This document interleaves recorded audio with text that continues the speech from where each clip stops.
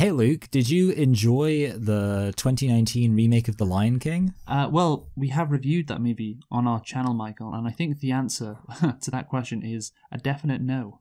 Well, it's a shame we reviewed it on our channel because we could have timed it perfectly to coincide with the release of The Lion King, what's it called? Mufasa the Lion King or something like that, which I believe, or I assume, is a prequel. I assume it's not just about his decomposing corpse.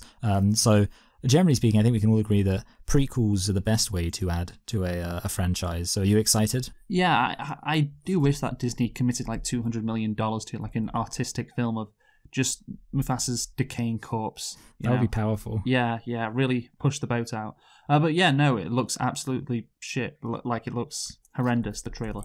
Yeah, that's the big thing. Because you say it, $200 million, but it looks really bad. Yeah, I mean, no wonder they pushed the release date back to December. But yeah, no, it looks horrendous. It'll be shit. It'll be another like 2 out of 10 movie, but it'll gross $1 billion probably. Yeah. Wouldn't it be annoying if it was really good, but it just had terrible special effects? It won't be really good.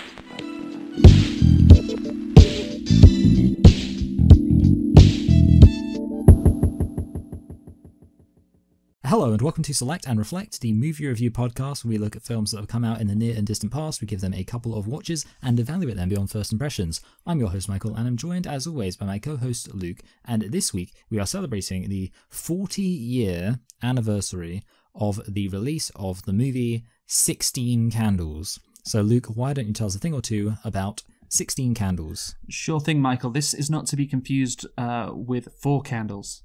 Yes, which is the pinnacle of British comedy. Yeah, I forget who did that sketch. It was the two Ronnies. That was it. Yes, the two Ronnies, of course, because 4 candles sounds like fork handles. Yes. If you say it in an Australian accent, so whenever there's a number, and then candles afterwards, Yeah, exactly. Yeah. Do you want? We all make that joke. 4 candles or 4 candles, Yes. Yeah. And that's the tragedy of every British person's childhood. It wasn't people forgetting their birthdays. It was just people saying, how many candles do you want in your cake, Michael? 4? Do you want 4 candles? Do you want fork handles? To be honest, I don't remember my 4th. They would say it, they'd shove the cake in my face.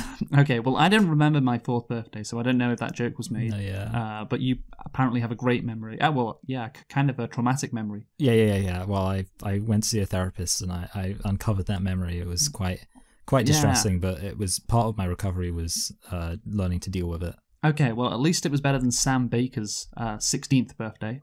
Yeah, that's true, because it was forgotten. Yeah, so 16 Candles is a 1984 American coming-of-age comedy film starring Molly Ringwald.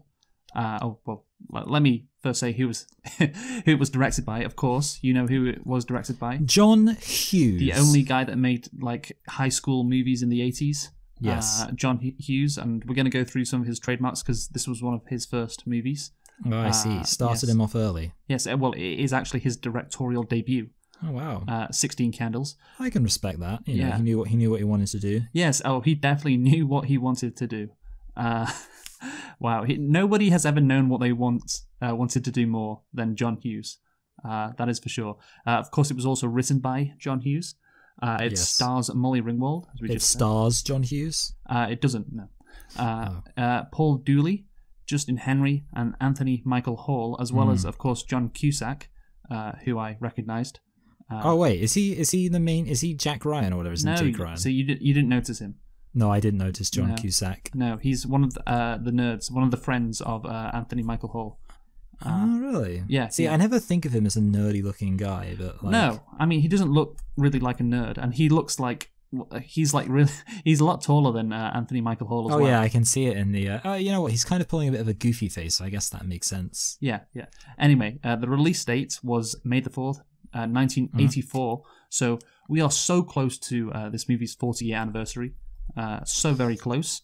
And yeah, Michael, can you guess what the budget was for 16 Candles? Well, the fact you said it was his directorial debut, as it's pronounced, has me thinking it would logically have been kind of low because I feel like they don't usually give first-time directors massive budgets. And then you add to the fact that I'm guessing none of the people in this were massively famous. There's maybe someone who I've not thought about who would be. But no, I don't know. I don't think anyone in this would have been really famous, and no reason for a high budget. And also, it was from the past, so I felt like it must have been really low. But the problem is, how low is really low for the 80s? I'm gonna go for 2 million. Oh, Michael, you are less than half. Ah, no. Yeah, it's actually It's always risky when you get to the really low territory. yeah, it's 6.5 million. Oh, okay, yeah. Yeah. So sorry about that, pal. And what about the box office? I don't know. Like, that is so. I know that this film is well known, and quite culturally prominent. But there are films that are culturally prominent that haven't done that well. I'm going to say it made 30. That seems stupid, but I'm probably wrong. But I'm just going to say it, and you're going to bully me. But I'm just going to say 30 million is how much it made at the box office. Do you think it should be higher or lower? I'm interested. I feel like it would be more likely to be higher. Oh, okay. Well, you're wrong. Okay, good. It's 23.6. So I was actually pretty close, but I was just wrong in my assumption about, or my theory. Yeah, I mean, if you're not wrong in one way, you're wrong in another way. Really. Good. Okay, so Michael, tell me, did you like 16 Candles? So my main issue is this is one of those movies, which I'm sure we'll get into this in a moment, at some point, where there's the movie in terms of the plot and stuff like that, and then there's also a quite substantial socio-political question to be considered with regards to like a particular thing that happens in the movie, and I don't know if we should maintain the mystery around that. Of course, you were talking about the portrayal of Long Duck Dong. Of course. You know what? I actually wasn't. You know what? I was talking about the whole like, hey, you can take my drunk. Okay, but anyway, basically that's one thing. And I feel like I want to talk about that, and I do think that does count against the movie. Okay, well, we are going to get into the infamous date rape dialogue. Exactly. But I also just wanted to say that even taking the movie as a whole, I would say the movie, just everything apart from that, is a bit of a mixed bag, in that I thought some of the kind of teenage angst, my life's terrible, was done quite well, and some of I think the child-parent relationship is better. It was pretty good, but I didn't find the romance between What's-Her-Face and Jack Daniels, Jake Ryan, to be particularly well done or compelling. But I think the high school element of her relationship with other people there and with this boy that she likes was pretty underdeveloped. And I was just like, I don't really care about her and Jake Ryan. Yeah, Jake Ryan is also a footballer. Like the actor who plays him. No. I see what you're saying. So there is a football player called Jake Ryan, independent. Linking it back to the Four Candles joke, he's Australian. Wow, Jake Ryan, he's an Australian goalkeeper. Yeah. You're right. First and foremost, a lot of things in this movie are underdeveloped. It's one of those movies you get from 40 years ago, which is a classic, but it's underwritten, underdeveloped. A bit like Grease. Yeah, underdeveloped characters. This is better than Grease. I'll just say that. Yeah. But yeah, underdeveloped characters and storylines, and it's just it's only like 90 minutes long, and you're like, well, there should be more to this movie than this. Particularly in the relationship between Sam and Jake, I feel like that is just so, again, underdeveloped, to use that word again. But overall, my main takeaway is, of course, this movie, it's trying in some ways to be like a wholesome movie about this girl who has a bad birthday and then things work out for her in the end. You had a bad birthday. Yeah, which is nice. Again, kind of wholesome, but this is a crazy movie, like, because you got a very racist caricature of an Asian guy, and it doesn't need to be in this movie at all. And then, I thought that was interesting. Yeah. And then you have, obviously, as we mentioned, date rape dialogue. Yes. Which, again, we will get into. And just in general, like, this movie, the language, like, the word retarded is said like 3 times, like, casually. Yeah, does someone say, I also recently, as preparation, watched the movie The Breakfast Club, and I know in that one they say fag a lot. Oh, yeah. Do they say fag much in this? Yes. I think they do, because they say, like, she says, you're a fag. But also, there's racial slurs, stereotypes of Asian characters, which are just, very racist. And that's an 80s movie. And then, there's creepy, weird sex dialogue and, characters basically being, sexually harassing other characters. These are 80s movies. Yes. 80 movies tropes. And that's the thing, like, it is a very 1980s movie, but it's just kind of wild to look back on it like 40 years later and be like, oh wow, this was like a popular, wholesome movie. And if it came out today, there would be a lot of, well, things were The loony left would have a field day. things were criticized at the time when this movie came out, but it's still heralded as a classic. And of course, Molly Ringwald, was incredibly famous after this movie. She was, Even though she had a very bad name. yes, that is true. That is a Family Guy reference, right? Is it? I actually didn't know that. Like maybe it was in the subconscious of my thing, but I just thought, like, my genuine personal opinion is that Ringwald is quite a bad name. Yeah, because it sounds like ringworm, but obviously you remember the Family Guy episode where they go back to the 1980s. Yes, I do. Yes. Yeah, and I thought you were referencing a line from that episode of Family Guy. So I'm seeing it here. See, what's interesting is I do know that there is another clip from Family Guy, and maybe you remember this. Yeah. Where Peter's like, "Thank you for coming to my birthday, Jake Ryan," and then basically Jake Ryan rapes him, and he's like, "No, not like this." Yeah, so I was gonna bring that up at the end as well. Okay, I'm glad we're going to talk about the classic Family Guy reference. Yeah, but that's a Family Guy reference, and then of course the other Family Guy reference. Well, the thing is, they mention it when they go back to the 80s in Stubby's time machine or whatever. They mention Molly Ringwald. And like she was the biggest star in the mid 1980s, which was true, she was. And yeah, I thought you were that what you just said. Oh, but she has an awful name. That is something that one of the characters in Family Guy would have said when they went back to the 80s. But maybe not. Maybe you just came up with that. Well, the thing is, I have seen that episode, so this could be an example of what they call a cryptonesia, which is something that plagiarists invented to explain why they steal other people's jokes. Okay. Well, yeah. So yeah, I liked it because of the reasons that I said before. It's all of these elements, all of these 1980s elements. And it's really fun to look back on and think, wow, this was just a casual movie released in the 80s, and today it's so out of date. But yeah, it was of course very popular because Molly Ringwald, she was a star after this. John Hughes directed many other great movies, movies which are very memorable, shall we say. Renowned. Yes, exactly. In the 1980s, of course. And yeah, he did Home Alone as well, right, I believe?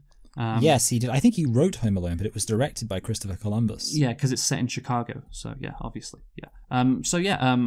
This was a very big movie for a few people in this, and of course, it's famous. We're reviewing it 40 years later because it is known as a classic. But yeah, it's just all these 80s elements, and which again are quite weird, but I like that because overall the story is pretty bad. It's pretty underwritten, underdeveloped. The romance just it's not hitting you where you live. There's no reason why Jake Ryan should like Sam. This is like Twilight. And again, if they had a conversation, and if he was really infatuated with her because she's different, she's not like other girls, Yes.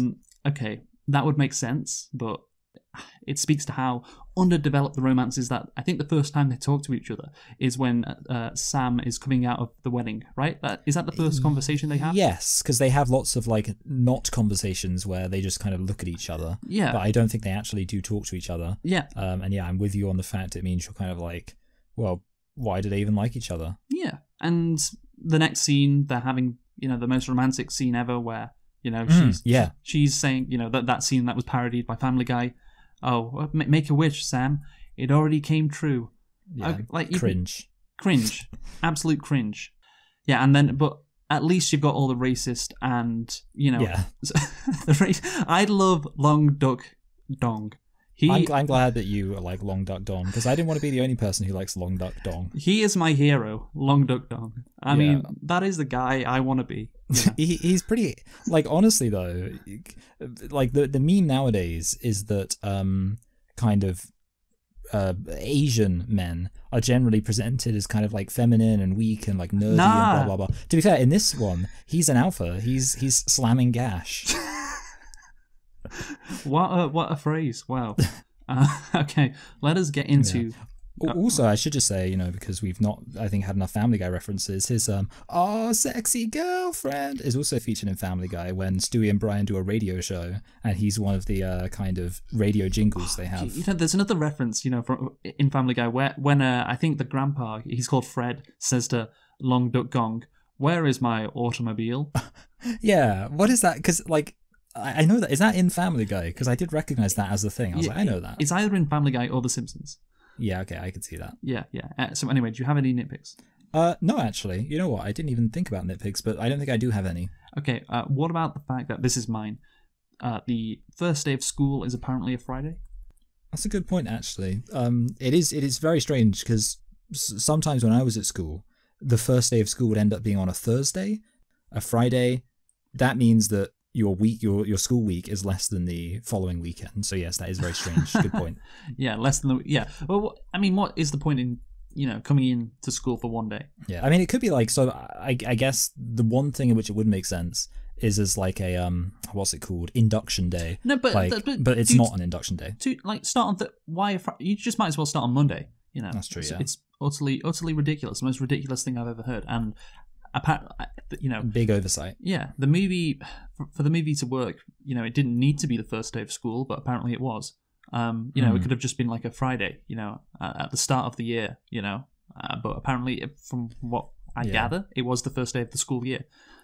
So she's a sophomore, right? Yeah. Now, I just would like to clarify, because I know you're an expert on Americans. Am I right in saying that the way high school works is you've got freshman, sophomore, junior, senior? Well, you're the expert, apparently. Well, I think that's how it works, because I only know it from playing Sims. Okay.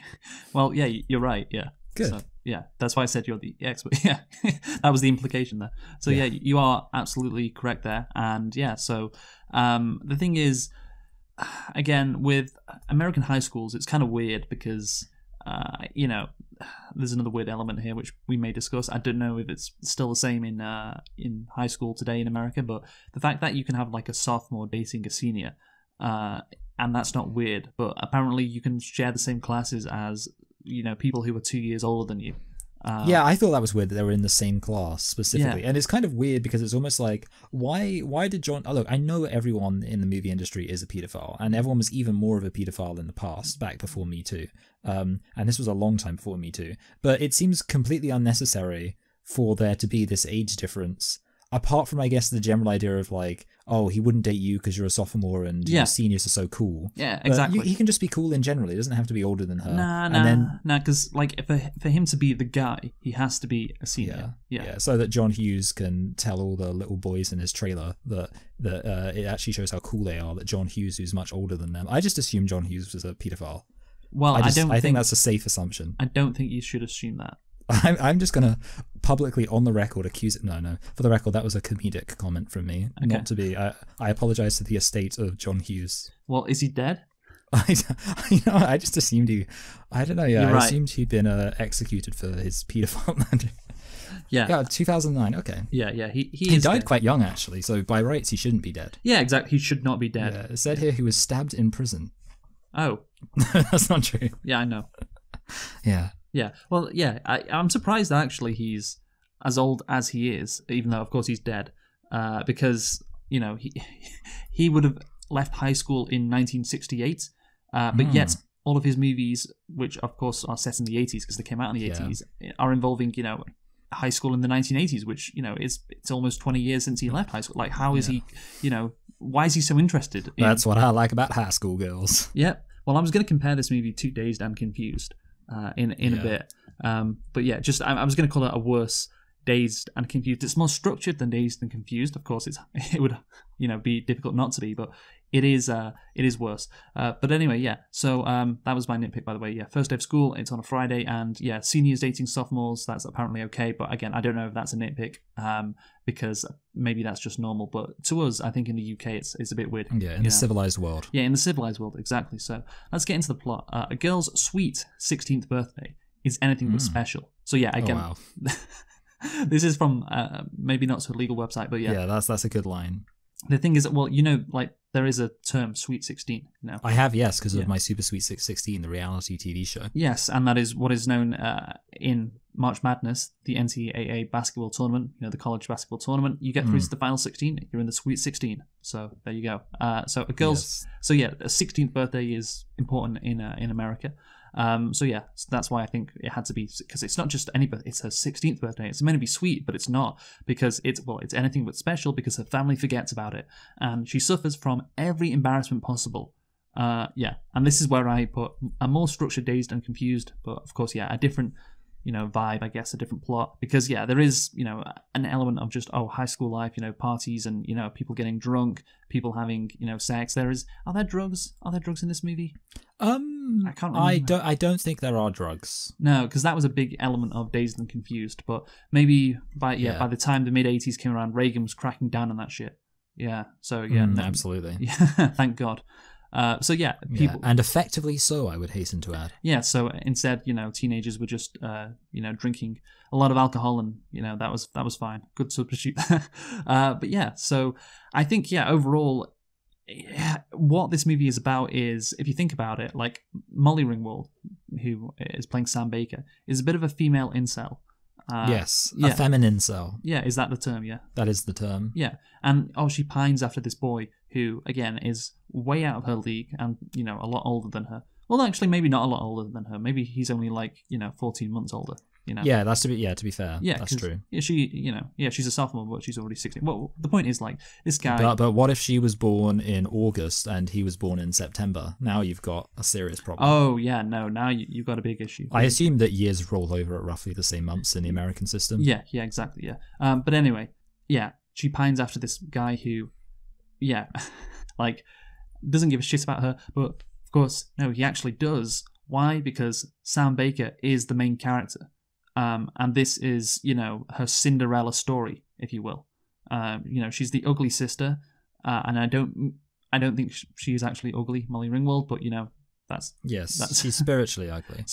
Well, no, she's spiritually beautiful. I think that's the contrast between her and her sister, and her and Caroline. Because they're just dumb blonde, more bimbos, yeah. But she's different. And to be honest, watching the movie, there's not really anything that unique about her. She wears a hat, and that's pretty unique. But is there anything that's special or different about her? I'm not sure, to be honest with you. So yeah, and that's the thing. It is kind of a Cinderella story. This ordinary girl who's not ordinary though, because she's different for some reason. Yeah, she's just arbitrarily different. Yeah, and she gets the guy, even though there's no reason for the guy to actually go for her. But she's the main character. So yeah, again, that's the thing. The romance, we talked about how underdeveloped it is in terms of, they don't speak to each other. And at least if they did speak to each other, then okay, maybe they have chemistry, and maybe, okay, I could see this romance being, believable. But unless that happens, it just seems kind of, unrealistic. And I guess if you are a girl who is 16 years old or around that age, and, you want to go out with someone who is a couple of years older, or just out of your league, I guess would be again the crude term. Maybe this movie it gives you hope. I mean, of course, the one saving grace is the fact that romance is so underdeveloped. It means it doesn't really end up being 100% what the movie's about, because the movie does have other things going on as well. Yeah. Because the romance is so underdeveloped. But yeah. Well, that's what I was like. Oh yeah, we've just seen Dazed and Confused relatively recently. Yes. So that's why it sticks out in my mind. Of course, there are other high school movies where there's parties and a bunch of people get drunk, and it's kind of like a day in the life. But yeah, this again is more structured, and I guess maybe you have to have the wedding. I'm not sure, but I would have preferred it if it all took place in one day. Like, it starts off like it's her birthday. Yeah. It's her birthday. It starts off as the worst, possible birthday. Everything's going wrong for her. But by the end of her birthday, and that's when she has, the candles with Jack Ryan. I agree. Because to be honest, it's still a belated birthday, so it doesn't really count. It's the next day. She should still be sad. It's not her birthday anymore. Yeah, it's not. Maybe her wish was that it would actually be her birthday, and when she says it's already come true, she's fundamentally changed the world. Yeah, okay, and that's the thing. Like Jack Ryan, whose name you just want to say his full name, right? Yeah, although I believe his name is actually Jake Ryan. Oh shit! No, Jack Ryan's the fucking. He's the FBI agent or something. He's Office Jim, isn't he? Yeah. Oh yeah. Yeah. So yeah, Jake Ryan. He doesn't even know that it's her birthday, right? No, yeah, he doesn't. Until the last scene. And he doesn't know she's having a shit birthday. So, yeah, even that element, which is crucial to, the plot. Yeah, like there's no substance to it emotionally. Yeah, exactly. Yeah, you could, again, this could have been so much better and so much less, so much less racist and creepy. Yeah, like they could have cut those scenes. Like that's the kind of thing you were like saying, this movie's an hour and a half, blah, blah, blah. They could have made it a bit longer. To be fair, it's also almost like this movie has what feels kind of like filler in it. Yeah, with well, that that's whole the protracted. dazed and confused element, isn't it? You know, Yeah, exactly, That's why I yeah. compare it to it. Yeah. Because I mean, like, look, Long Duck Wong or whatever his name is. He doesn't. There's no way I'm going to get his name No, right every single time, no, and I'm going to sound racist by not saying his name correctly. no, it's Long Dong, right? Long Dong. Long okay, Dong with duck in the middle. Okay. Okay, so Long Dong. His scenes didn't take up too much time, so I think we can keep him in. But yeah, of course, a big subplot is Ted, Anthony Michael Hall, Yes. trying to get with Sam and then Caroline, which we will of course get into. But yeah, let's start with the development basically, Michael, because John Hughes wrote 16 Candles in 1982, but the film went into turnaround, and Hughes attracted more interest in his screenplays after writing National Lampoon's Vacation. Yes. Interesting fact, Michael. National Lampoon's Vacation. Where are the Griswolds driving from? Chicago? Oh yeah, well done. Good guess. That's a very good guess there. How did you? I have actually seen the movie, but don't worry, I would not remember something like that. You don't need to be worried. No, because you already mentioned when you were talking about Home Alone, you said, that he was wrote the Home Alone because joke. it was in Chicago. Oh, I see. You were joking me. Yeah. After Hughes was fired from his next film, Mr. Mom, starring Michael Keaton, of course. Yes. Interesting. Where is Mr. Mom set? I'm going to guess that's set in Milwaukee. It's actually Detroit. Okay, good. So I was on the right track of picking a different Midwestern city. Yes. He decided to resume production on 16 Candles as he felt it had more commercial appeal to his teenage target audience. Are you telling me teenage audiences didn't enjoy Mr. Mom? Teenage audiences love racist humor and date rape dialogue. They love it. They can't get enough of it. Yeah. And they hate Batman. I know it wasn't Batman yet. Yeah. Of course, then he afterwards did another movie, which was The Breakfast Club. Yes. Yes. Which, as I've already mentioned, I saw The Breakfast Club And in anticipation. Where was the Breakfast Club set, Michael? You know, I don't actually know if they make it that explicit in the movie. Having seen it not like 2 or 3 days ago, I can't think if they give an obvious indication where it's set, but I'm going to guess it was actually Chicago again. Shermer, Illinois, which Okay. is a suburb of Chicago, I imagine. Good. Because, we say his movies are set in Chicago. They're set in the rich suburbs of Chicago, of course. Yeah. They're not set in the real Chicago. Yeah. It's the rich suburbs where everyone is white. Yeah. Literally, there is not a non-white person in this movie.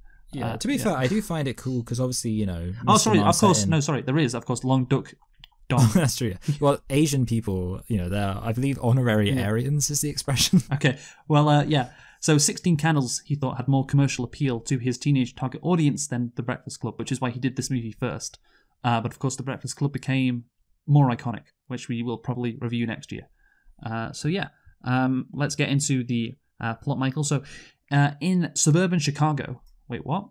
High school sophomore Samantha Sam Baker is hopeful her 16th birthday is the beginning of a great new year. Again, you got the trademark, of every John Hughes movie, Chicago. They're relatively wealthy, from what we can tell. Yes. They're white, of course.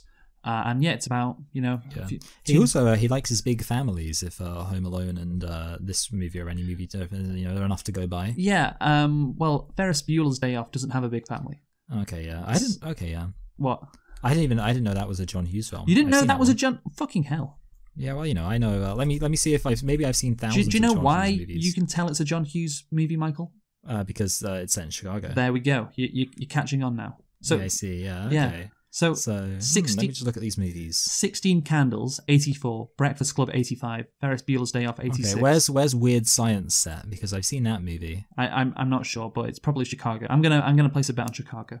Okay, yeah. You know what the interesting thing about Weird Science is that I guess you probably know it's about two nerds who decide to create the perfect movie. So there is kind of rapey stuff going on there. Oh. But the other good thing about it... Wait. The perfect movie. Oh, sorry, The Perfect Woman. Yeah. Sorry, I'm sorry, I misspoke. But the one thing I was going to say is, of course, it's very relevant to that one pornographic film that I sent you the intro to one time, where this nerd, there's a nerd and a jock, and they're trying to create the perfect woman, and then the perfect woman comes out, and the nerd's like smiling, and the jock's like, "Mom." That's great. That's a great twist. Yeah, obviously that was one. Which honestly, I was so disappointed when I was watching Weird Science, and I was like, "Wait a minute." Oh, they just took. They didn't make his mom. Yeah, they just Oh, right. I see. Well, I was upset that Weird, what's it called? Weird Science didn't turn into a porno. Oh, Planes, Trains, and Automobiles. Yeah. Okay, he did a few movies, didn't he? Yeah, that was a classic Popus Gay episode. That. Maybe we should do that again. Yeah. You know what? I've not actually confirmed where it was set, but it wasn't. Oh, Shermer High. Wait. Oh, here's an interesting thing. They're also from Shermer High School. This is some kind of John Hughes cinematic universe here. It says nerdy social outcast students Gary Wallace and Wyatt Donnelly of Shermer High School (brackets the same fictional high school used in The Breakfast Club). Oh, well, there we go. That's interesting. Anyway, yeah, so let's talk about 16 Candles again, the John Hughes movie we are reviewing. So, yeah, obviously her sister, Ginny, is getting married. You know, she's older, beautiful, and self-absorbed. And yeah, I think it's a decent premise. If you think about it, it is the complete opposites of Ferris Bueller, where everyone hates his sister. Of course, Ferris Bueller, Yes. gets, everyone likes Ferris Bueller. Exactly. Everyone hates his sister. What's his sister called? Like Jenny? Yeah. Yeah, maybe. That's Forrest Gump. Jenny. Jenny. Okay, right. So, but yeah, Ginny, on the other hand, she, is the sibling to Molly Ringwald, and yeah, Ginny is liked, even though she appears to be headed for quite a shit life. Yeah. Well, she's marrying like a mafioso. You mean some fucking wop? Yeah. What is that word they keep using to describe him? It's like a bunk hod. Goof knob. I don't know. It's some kind of weird. And I was like, is that like a race? Is this movie so racist? It's got racial slurs I've never even heard of. Yeah, I've heard of a lot of incredible racial slurs. Yeah, but now I respect it if it is a slur for Italians. Yeah. Okay, so yeah, the opposites of it's just interesting that the premise is kind of the opposites of Ferris Bueller. Although throughout the movie, like the contrast between her and her sister never really gets brought up a lot. It's just at the start of the movie, and then her parents say sorry to her.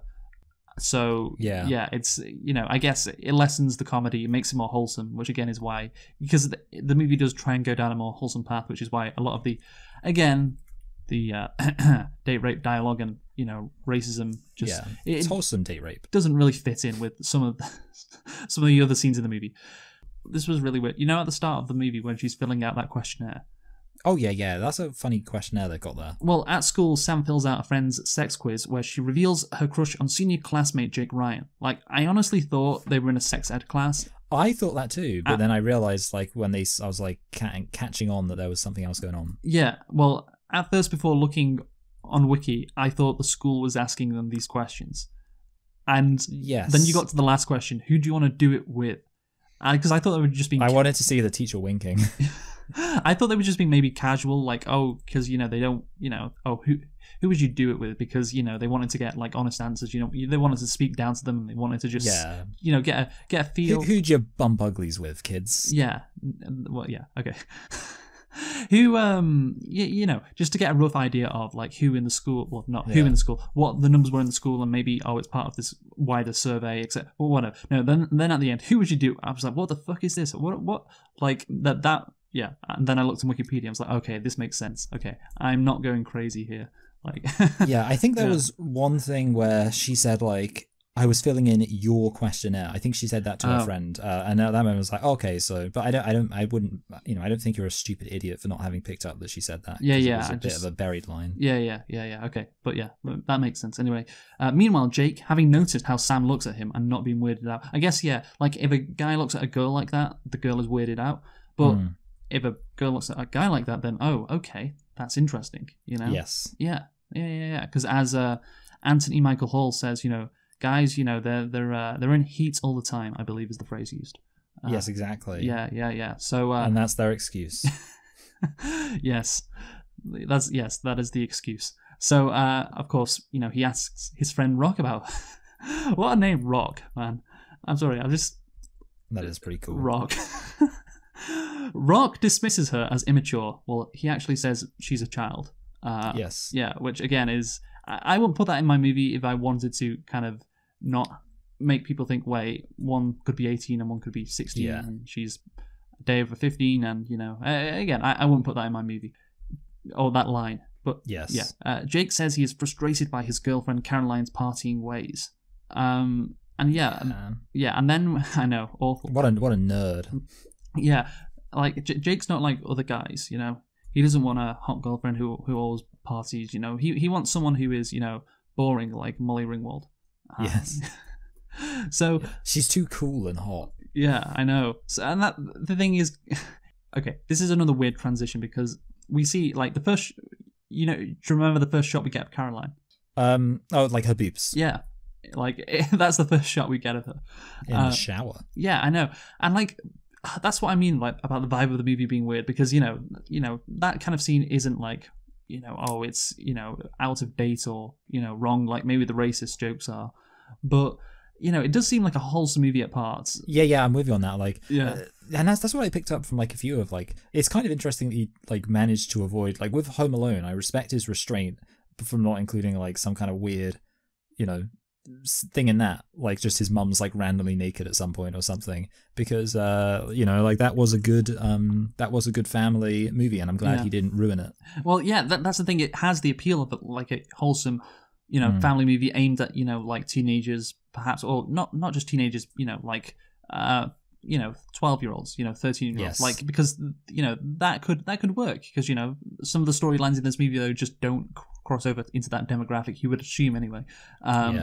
Because like how this kid, she doesn't get enough attention, she's having an awful birthday, her sister is getting married, she's getting all the attention, and then out of nowhere we just get, oh, here's a shot of boobs, and oh, then here's long duck dong, and here's some nice slurs, a couple of faggots, a couple of retardeds, just thrown in there. Again, it's a very 80s movie. That's the sense I got. It's like the most 80s movie possible. All of this stuff combined together, it just can only have existed in this period of time. That all this stuff would work together in a movie and it be heralded as a classic. You know what I mean? Yeah. I agree with you. Like this, it's like they didn't care about tonal consistency or something back then, or they didn't really care about, but I don't know, movies having some kind of united message. Yeah, but in the 80s, what I think is that was tonally consistent. Like, it wasn't weird. Yeah, that was it, yeah. Yeah, it wasn't weird to go from one to the other. Nowadays, from our perspective, it is, but it wasn't back in the day, which, again, is what makes the movie kind of entertaining and interesting. So anyway, at home, Sam's day gets worse when she discovers she must sleep on the sofa because her grandparents and a foreign exchange student named Long Duck Dong are all staying at the house for the wedding. Oh, wow. This movie gets good right here with the introduction of Long Duck Dong. Remember his first line? I know they don't. Am I right in saying they accompany him quite immediately with the sound of an Asian symbol, a gong? Yeah. But before that, when did you last watch this movie? 5 hours ago. I just can't remember his exact line. I remember it when you say it. It's the horny Asian stereotype. Because, he puts his head down and sees her and goes, "Oh, what's happening, hot stuff?" Oh, yeah. I do remember that. Yeah, good on hot stuff. Yeah. Long Duck Dong. And I love how, it's such a great name, man. Again, it's a racist name, but it's such a great name. Yeah. You can't help but love it. And yeah, I love how he's referred to as a Chinaman, just casually a few times, Yeah, which is to be fair, it's always been my favourite racial slur, just because it's just saying where someone's from. Yeah. Oh my god, when the grandparents, they're driving out of the driveway for the wedding, and I think one of the grandparents says to the other who has Long Duck Dong as a exchange student, "Oh, look, Fred, over there's your Chinaman," and it's just such a casually racist line. What's he doing off his leash? But I love that line so much because, of course, the movie, it's intended to show how racist these grandparents are. Like, oh look, there's there is a part of it as well, but just like that can be said in a movie and it can just be okay. But it's just very entertaining. Not enough people cared about it. Well, so in a 1984 review in the New York Times, there was a criticism of Long Duck Dong for being unfunny. I disagree. and a potentially offensive stereotype. Good. I like the use of the word potentially there. Only potentially. They say potentially he's doing some heavy lifting there. Yeah. Well, it didn't offend me, so there you go. That's true, yeah. Yeah. A potentially offensive stereotype of Asian people. Yeah, and that's the thing. At the time in the 1980s, this was criticised for being racist. Like, again, what is more racist, Long Duck Dong or the Mickey Rooney portrayal of a Japanese person in Breakfast at Tiffany's? I feel like I will say like Mickey Rooney is more offensive because at least this is an Asian guy. Good point. Portraying it. Yeah. But you make a good point before, actually, Michael. Is it offensive? Because Long Duck Dong, the reason why I love him is because he's an alpha. Like, yes. Yeah, okay, he may have a stupid name and he may be like horny and that's an Asian stereotype, and a gong may play every time. Yes.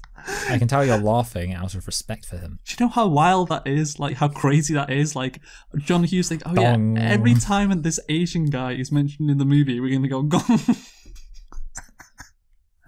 I respect it so much, but again, I love that exists, man. I love it.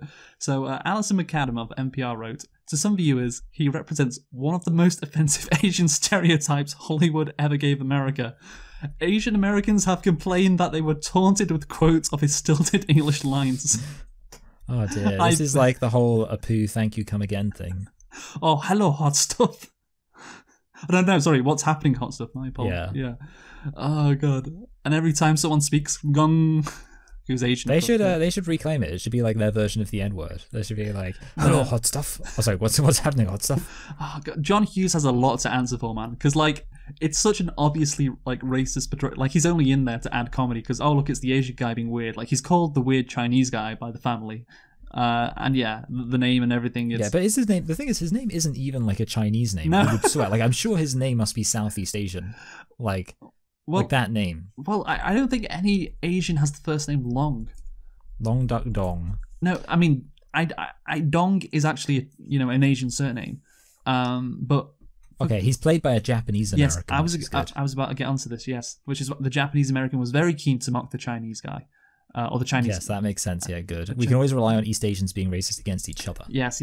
But yeah, Long is the reason why his first name is Long because his surname is Dong. Yeah, Long Dong, which is actually really funny. Yeah, it's hilarious. Like I can't believe he got away with this. But again, it was the 1980s. Again, it's a very 80s movie. You couldn't get away with something like this today. So Gere Watanabe, who played Long Duck Dong, defended the character of Dong as being distinct from submissive, smart stereotypes of Asians at the time, which is true. But also there are other stereotypes. Again, he's just a caricature. And yeah, that's meant to be the joke, so obviously it's going to be racist. Hughes argued that he was parodying foreign exchange students and their American host families in general, rather than Asians specifically. I would respect it more if it was just like, I thought it would be funny to be racist. That is the biggest load of bullshit I've ever heard. Like, what about the gong then? John Hughes. What about the gong? Well, that's what if he was German, there would have been a dong. Why was he? Hello there, it's me, Gunther. Dong. Why was he called Long Dong, John Hughes, if it wasn't meant to be parodying Asians or making fun of Asians? Why was he called Long Dong? Come on. I guess you could argue, oh yeah, like they, host families treat this, this foreign exchange student like just this weird outcast who's like an alien. Which of course happens in this movie, and that's what he's parodying. But to be fair, Long Duck Dong is kind of weird. He is. It makes sense that he's treated. They validate his the racism. Yeah, exactly. Which again is that's a good term for it, Michael, because that is the central problem for this character. Like, yeah, the racism is validated. People or high school kids who like being racist see this portrayal of Long Duck Dong and are like, oh yeah, I can be racist now. In real life. Hence, yeah. I was not surprised when I read Asian Americans have complained that they were taunted with quotes of his English lines. Long Duck Dong, one of my favourite characters in movie history because he exists. Yeah. He's kind of a pioneer. Yeah, ironically, he is one of my favourite characters, but kind of unironically as well, because the fact that this could be put in a movie and again, it's heralded as a classic, and it's not even the most controversial thing from the movie, is it? No, it's not. No, that's the great thing. Yeah, they said. I also like how race and rape, they're one letter apart, and this movie hit both of them. Good point. So let's talk about Ted now, played by Anthony Michael Hall, the freshman. Yes. That was a weird yes. Yes, let's talk about him, Luke. So Sam fends off flirtations from a geeky freshman Ted, of course, on the bus. I just put the most respectful and charming 1980s male character in a high school movie. Yes. This guy, yeah. In an effort to salvage his reputation, Ted bets his friends a dozen floppy disks that he will get physical with Sam. As proof, his friends demand Sam's underwear, and yeah, it's just normal 1980s stuff, guys, And I guess the movie portrays like geeks as incels. I mean, I'm thinking forward, and we'll get into it later at the end of the episode, but I'm thinking forward to the movie we're doing next week. Okay. Or next time. But yeah, I think like there was this thing. Have you ever seen the I think it's a channel called Pop Culture Detective? They did a video essay, as the pretentious people are calling it, about I think the phrase they used was adorkable misogyny, and it was basically the idea that especially in the 80s, nerd characters were presented as really predatory, but like it's kind of the idea that because they're weak and pathetic, there's the idea that it's harmless. And I think this is a good example of that. Whereas because he's like a dweeb. Okay, yeah, because you're right. Because this movie doesn't actually condemn the character of Ted. Like, they don't make him out to be a bad guy, even though like he does some pretty, bad things. Yes. Which we may get to some of that later on. But anyway, Ted apologizes to Sam, who opens up about her crush on Jake. And so, Ted tells her that Jake asked about her, and Sam is shocked and asks, what Ted thinks she should do. And despite his genuine interest in Sam, Ted encourages her to talk to Jake, and she agrees. But that's after, like, he tries to jump on her twice. Yeah, like, in a way, also, I feel like it's kind of like he's rewarded for not raping her by being able to rape someone else, because it's kind of like he doesn't rape her, and that's good. But then the next thing that happens is that the guy who he's kind of giving her up for is like, hey, you can have sex with my girlfriend. Well, she's passed out. Okay, that doesn't happen yet. No, yeah. Yeah. But I'm just saying, like, so in the long term, it's like the message here is kind of, hey, don't steal another guy's girl, because if you don't take a girl who's pining for another guy. Help a bro out. Yeah. And maybe he'll help you out. Wink, wink. Okay, right.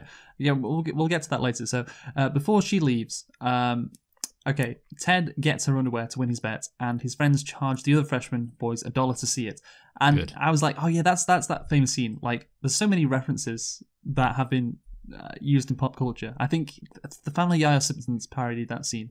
Yes, I do kind of remember it's it. Definitely Family Guy, right? It wouldn't be Simpsons. Simpsons is a good family show. It's a wholesome show, yeah. Yes. The thing is, like, I don't know why she agrees to do it, because and later, like, her friend phones. I can't remember her friend's name. It's irrelevant. Her friend friend Sam was like, "Hey, just to let you know, my brother said he paid $1 to see your underwear," and she like screams, and it's like, well, what the fuck did you expect to happen? Yeah, you could say she was asking for it. You could say that. You could say that, and that is an interesting philosophy which we'll explore later. Yeah.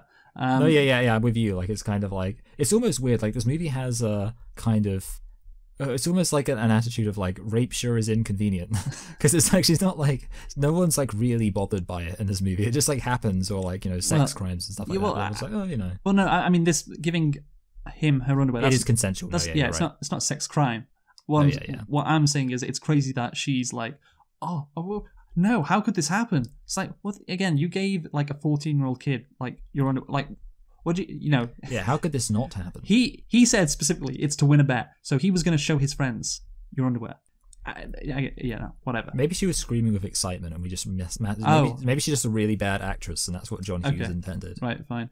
So anyway, let's talk about Ted now, played by Anthony Michael Hall. So you saw a number of actors, including who, Michael? John Cusack, Jim Carrey. Jim Carrey. Wow. I should have given you another clue. Same initials as John Cusack. Damn it. Yeah, it's interesting, yeah. Yeah. Every single kid who came in to read for the part did the whole stereotyped high school nerd thing. Thick glasses, ballpoint pens in the pocket. I can imagine Jim Carrey doing that. Yeah. White socks. But when Michael came in, he played it straight, like a real human being. I knew right at that moment that I found my geek. That's what John Hughes said. And yeah, I think it's a good portrayal because, he does feel more human. He does feel like less stereotypical. It's less of a comedic caricature. But overall, I do think, again, this is what I was saying before about how this movie tries to be a bit wholesome. Like, and the fact that this character is, not a stereotype. Okay, it's trying to be, it's trying to be, show him as a human being. Yeah, and then you just contrast that to the other scenes, and the contrast is very noticeable. You get what I'm saying? Yes. Yeah. No, yeah, I do get you. Like, it's almost like the idea of wanting to show him as a real person. It almost makes some of the bad stuff worse, and the movie is almost better if it's kind of cartoony and nonsense. Yeah, exactly. I'm not sure if it makes it worse. It just heightens the contrast, makes the worst things just stand out more.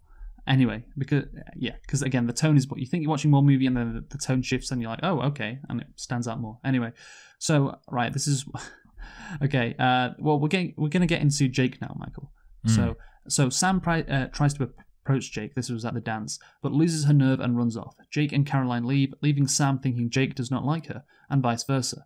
At Jake's house, Caroline and her friends have started a wild party. Jake goes to his bedroom and tries to call Sam, but her grandparents answer the phone, and they tell him that Sam isn't interested. Again, this is typical rom-com stuff, like misunderstanding. Yeah. You know, like, oh, if they Like just... Romeo and Juliet. Yeah, they kill each other at the end instead of wishing... instead of Jake wishing her a happy birthday. It's like a murder-suicide cult. Yeah, exactly, yeah. So the cake is poison then? Yes. Yeah, okay. So yeah, this is where I put, why is Jake into Sam? You know, does he like hats? You know? That's the thing I was thinking, like, if they just had one conversation, like, right at the start of the movie when Sam is staring at Jake, you know, like the femcel she is. Yes. What if instead of that scene they like were put together in class for some reason? The teacher made them sit together and they were working on something and they got on well. They had chemistry. Would that be better? Yeah. Or I think they could just go down the route of just being honest about the fact that he's a very predatory guy and just fully lean into that angle for every single male character. And then it's just like yeah, she just seems young, and you know the fact she's so into me means I could probably manipulate her into doing whatever I want. Yeah. And like, well, you know, that does make sense. That does explain it. But of course, the fact that this is a Cinderella. You know, fantasy essentially. It means that, you know, he has to be charming to her at least. Yeah. So he can't be manipulative. By the way, Michael, for Jake, you know, of course, Shofing got the part. I hope I pronounced that right. But who else was up for it?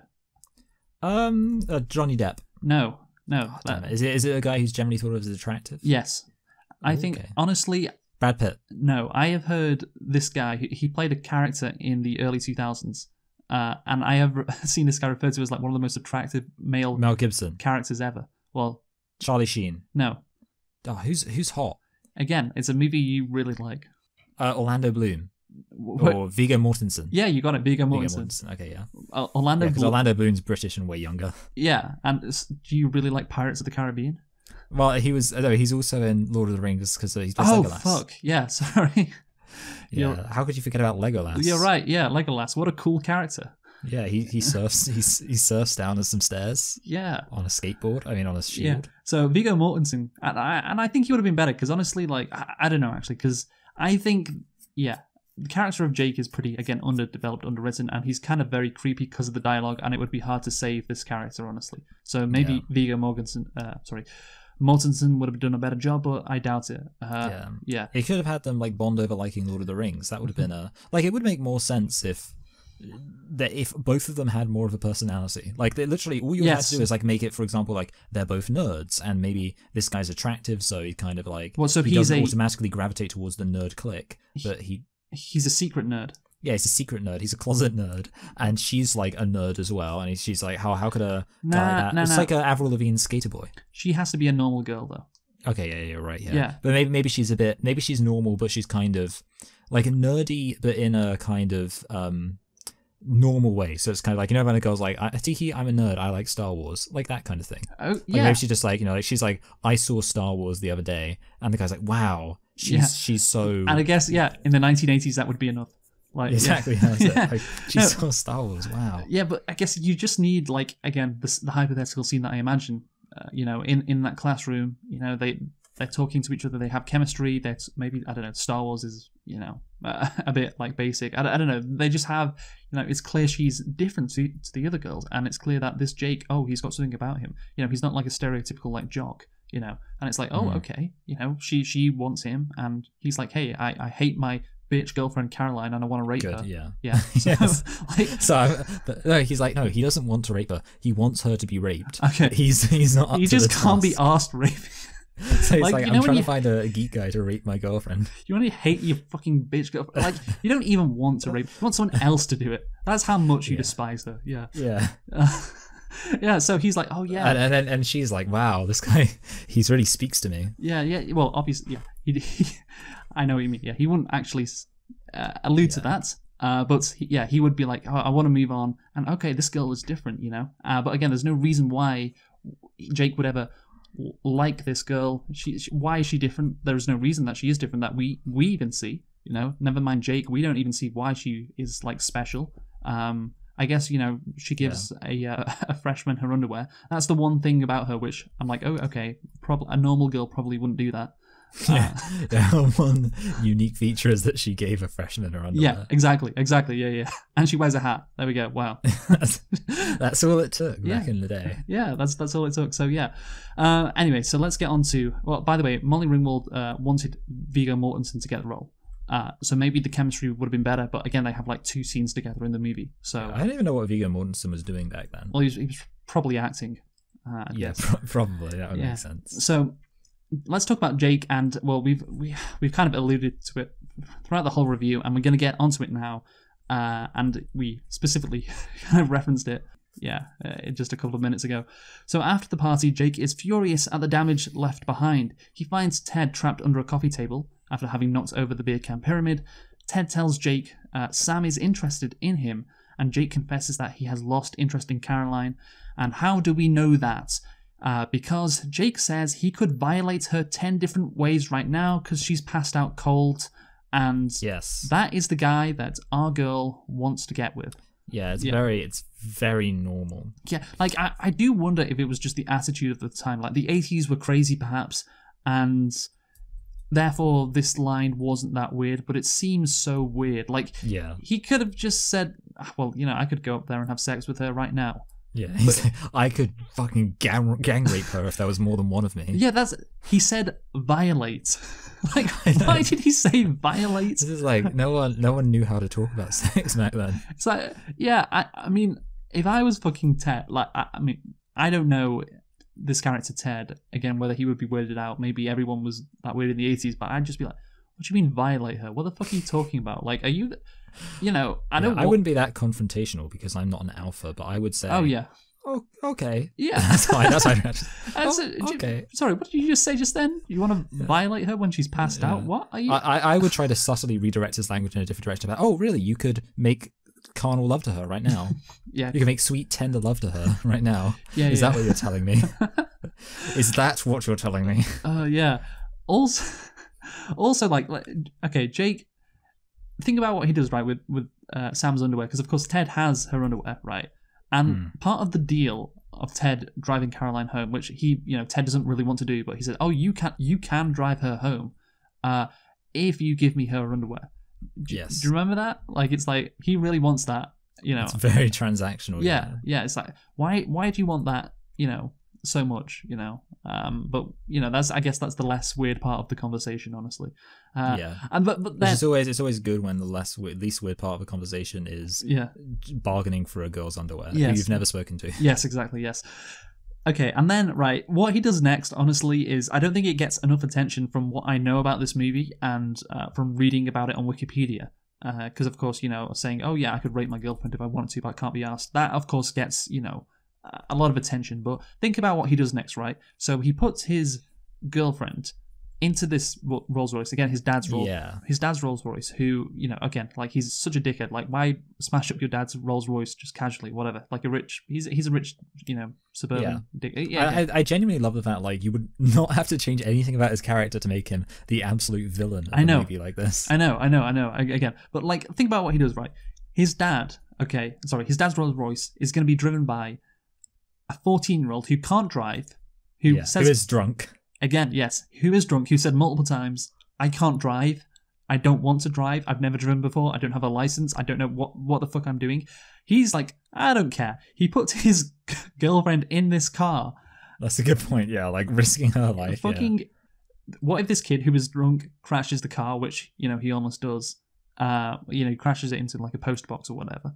Then she's not wearing a seatbelt, I think, either. Which again, who cares? It's the that would make it more difficult for her to blow him. Oh, good point. Yeah, it's the 1980s. Who cares about seatbelts? But yeah, like that's wild, man. That he does that. And again, nobody really talks about that. But I was thinking about it watching it. It's like, he endangers her life like very casually. Yeah, and the kid's life as well. Of course, the 14-year-old who's never driven before. Like, he just peer pressures him into doing it. Yeah, well, like, there's like that thing people say about how like Ferris Bueller's actually secretly a psychopath. Yes. Like, seeing this movie, that makes this way more credible, because I'm like, I can believe that John Hughes would just write a complete psychopath and not really, basically have them be. I know this guy isn't exactly the hero of the story because he's a side character, but Yeah, I'll give you a spoiler. As having seen The Breakfast Club, I didn't like it that much, precisely because I also thought the characters were very unlikable. Oh, okay. Well, In fact, there's another character who's quite aggressively misogynistic, and it's presented as like him being tortured in some kind of interesting way. She's like, I wonder why he's like that. Yeah. I wonder why he just called me a cunt. So that it's very interesting that again, this is, I guess, the white male heteronormative perspective that you can just be like this and it can be acceptable in society. The fact that these movies were popular shows how much things have progressed in the last 40 years. Honestly, that's my takeaway. And yeah, like this makes me feel less guilty about enjoying American Pie. Because I'm like, well, they weren't great, but they didn't like when they said they were going to film a woman and when they were having sex with her, at least they didn't say they were going to film her while they were violating her. At least they made sure to coach that language. Coach that language. What that guy, I can't remember his name, the main character, Jim, did in the movie was still pretty bad. But yeah, that's the thing, back in the day, I guess sex comedies, which this is kind of like, they had tropes and they had, I guess the word would be problematic. Scenes and storylines which were just viewed as normal, and John Hughes maybe is partly responsible for that. And again, this is a great example of it. Something that was just viewed as normal. Oh, there's a 16 Candles, a coming of age drama, which was popular at the time, and you look back on it and you're like, oh wow. Yeah, again, it shows how much things have come in the past 40 years that this would be unacceptable. Let's talk more about date rape. So this is from Wikipedia. In an article published in Salon, Amy Benfer considers whether the film condones date rape, even though no sexual activity is established, consensual or otherwise. Well, it's like they think they might have done it. Yes, but also, which you mentioned before, when Caroline falls onto Ted's lap, Ted looks down and then he's like, oh, okay. And then he turns to the camera, breaks the fourth wall, which is, again, something we saw a lot more in Ferris Bueller. He says, oh, this, says to the camera, this got interesting or something. Yeah, so, he said, this little kitten's got claws. He didn't say that.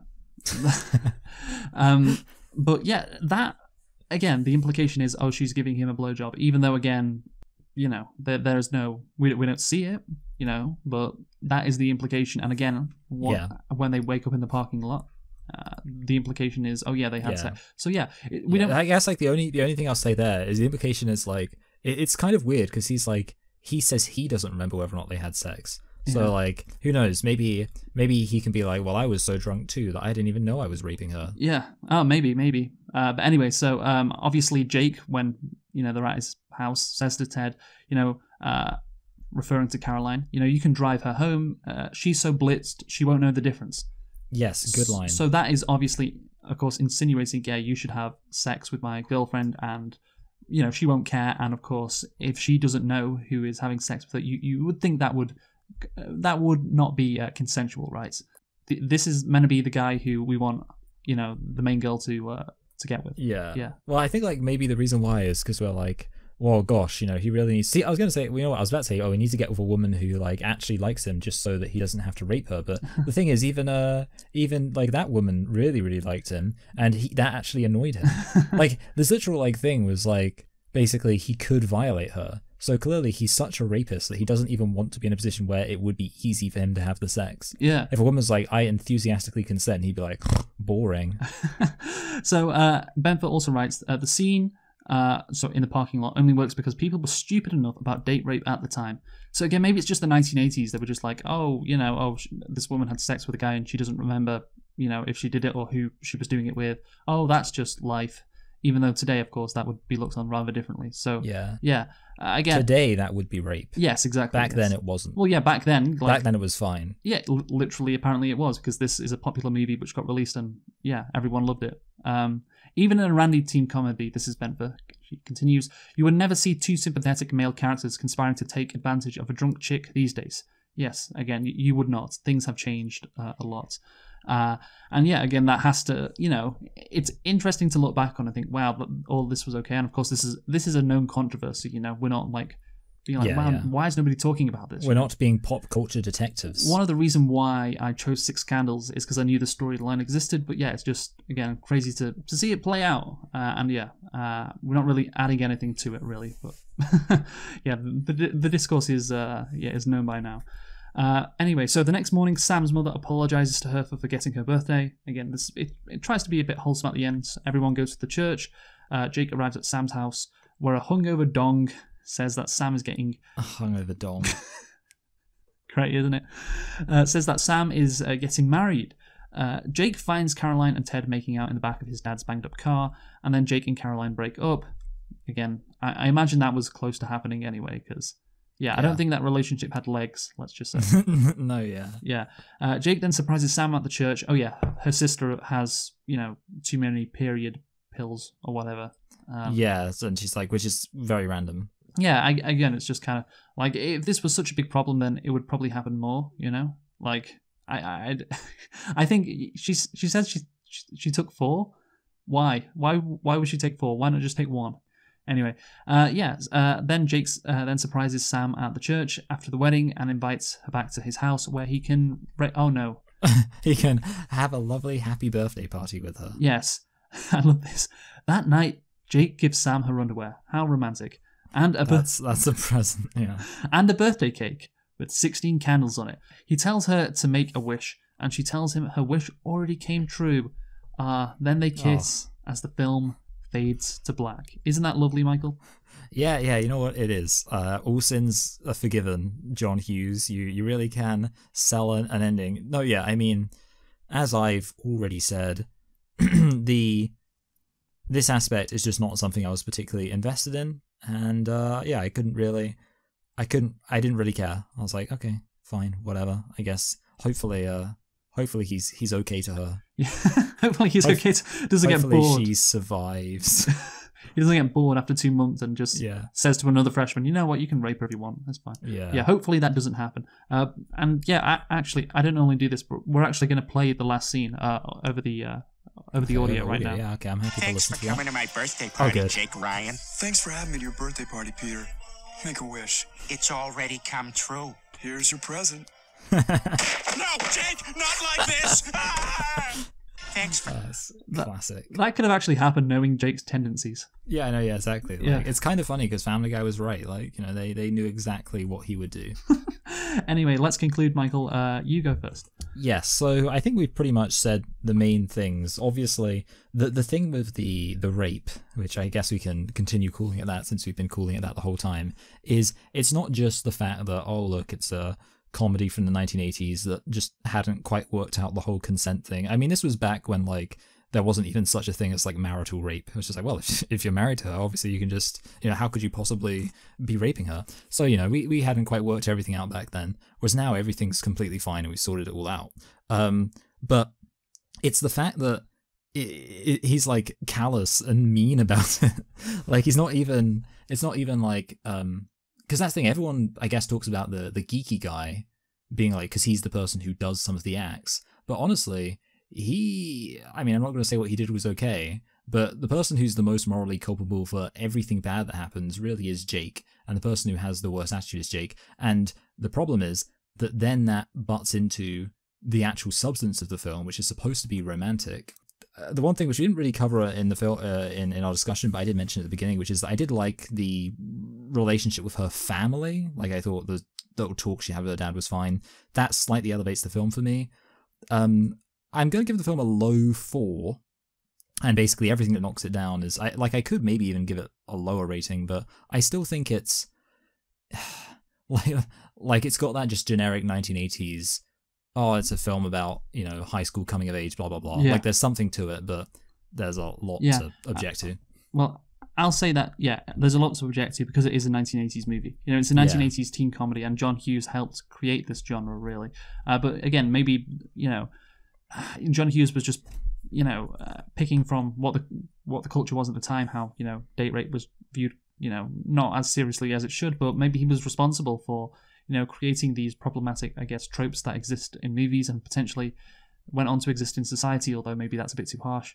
I think that, again, what is interesting is just how crazy and wild this movie is for, it's a Cinderella story, like a modern Cinderella story about, a normal girl who, gets with a guy she wants, and, she's not the ugly sister anymore, and just all the racist and the slurs and the date rape stuff. It's it's crazy, but it is a very 1980s movie. But yeah, again, taking out all the 1980s stuff, the plot again underdeveloped, underwritten, just not very good at all. The romance it's flat because there doesn't seem to be any reason why these characters would like each other. And I guess you could say, oh, who cares, whatever. It's rom-coms in general, they don't have to be like logical, but you got to have a bit of logic. Just give me a slither of logic. Why does Jake like Sam? Why? Yeah, I can't see any legitimate reason. Justify it. Again, just give me a bit, a slither, but there's nothing. He hates his bitch girlfriend Caroline, but again, it's not enough for him to want to be with someone else. But yeah, anyway, 4 out of 10 for me is fair. So Michael, what are we reviewing next time? Well, we've been speaking a lot about R words. We're going to move on to, we're going to be continuing with that R word theme. What is that R word? It's, of course, revenge of the nerds. Yeah. So we've been selecting and reflecting on our first 1984 teen sex comedy movie, which is 16 Candles. Join us next time for our next teen sex comedy movie from 1984, Revenge of the Nerds. Goodbye. Yeah, goodbye.